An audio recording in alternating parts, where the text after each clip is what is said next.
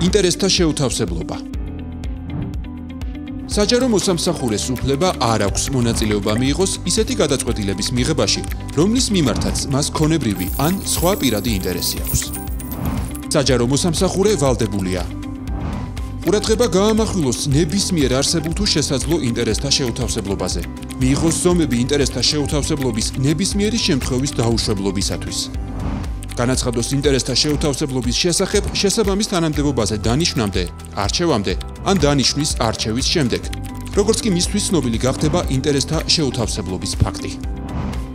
საჯარო მოსამსახურე ვალდებულია შესაბამის თანამდებობაზე დანიშნვიდან არჩევიდან 1 თვის ვადაში, ხოლო შემდგომ ყოველი მომდევნო კალენდარული წლის 1 თებერვლამდე საჯაროდ განაცხადოს მასთან დაკავშირებული იმ პირის შესახებ, რომელიც მუშაობს იმავე საჯარო დაწესებულებაში, სადაც საქმიანობს საჯარო მოსამსახურე.